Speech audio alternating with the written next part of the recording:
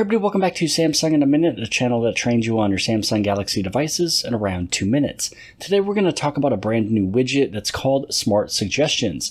Now this is a brand new widget that was added into Samsung One UI 5.0 with Android 13. This is the second update of the beta program. Hopefully soon One UI 5.0 will be pushed off pretty quickly. Now this is just simply a widget, the name is self-explanatory, that you're able to add to your screen that will give you suggestions based on your usage. So it'll show you different actions or applications that you're able to open.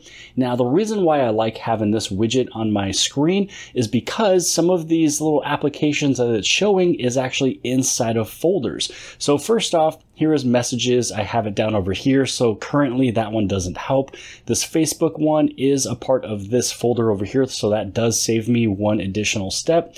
This game over here is called Zen Idle. That's going to be over here inside of Game Launcher. It'll take a couple different taps to get inside of it. Here's the Chrome and then also my Gmail. So again, that's going to be a part of this everyday folder that I have. Now, when you take a look at the larger one, you're going to see a couple other options. Same thing here. This is a part of my everyday folder. This is part of my YouTube folder. And then this is a part of my tools folder. All of those just sitting right here. Now to add this to your home screen, just go anywhere on the home screen that's empty, press and hold, and then tap on widgets. Now through here, you're going to scroll all the way down until you find Smart Suggestions. This is where you'd be able to tap it, and then you can add it to your home screen. You can move it around, pretty much place it anywhere on the home screen, and you can also change the size as well. So if you already have it on the home screen, I can bring it up as a 4x1, I can do it as a 4x2, and that's pretty much the main size I can get to.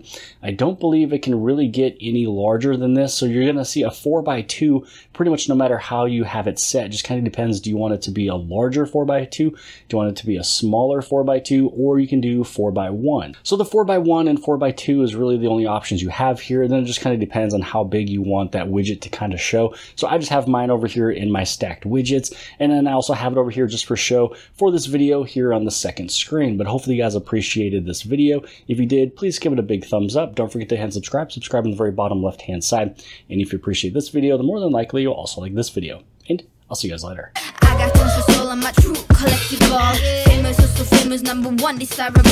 I do what I want, when I want, and how I want it. Leave you with the one in the air, that's how I roll. I got tons of soul.